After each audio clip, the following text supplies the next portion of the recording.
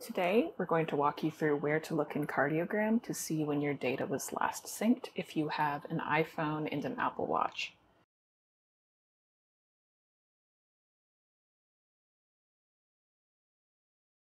There are two quick options for resyncing your data.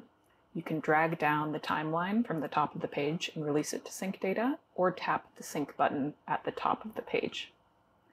If your data does not sync and you have an Apple Watch, the first step is to figure out whether heart rate data is syncing from your watch to your iPhone.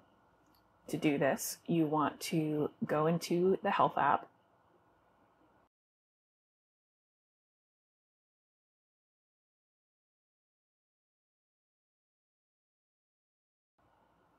tap on your heart rate,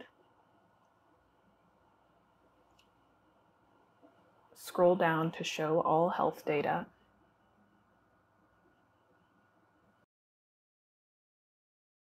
and then tap today's date.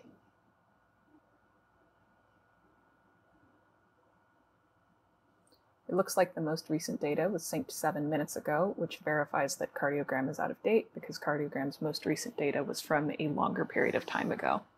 Now we have to figure out why Cardiogram isn't getting data from the Health app.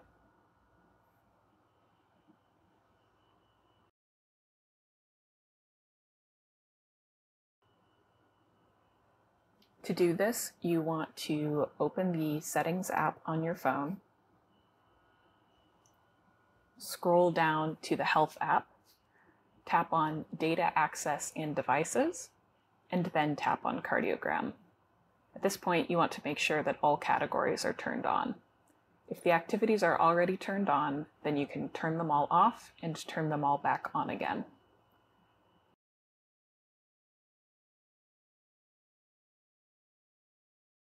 Then you want to go back to Cardiogram and check if your data updates.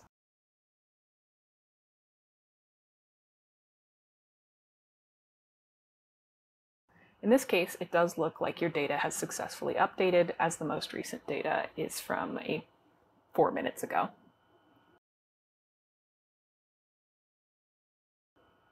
However, if these steps didn't work, then you can open the sidebar in Cardiogram, tap on Settings, and then tap Resync Data.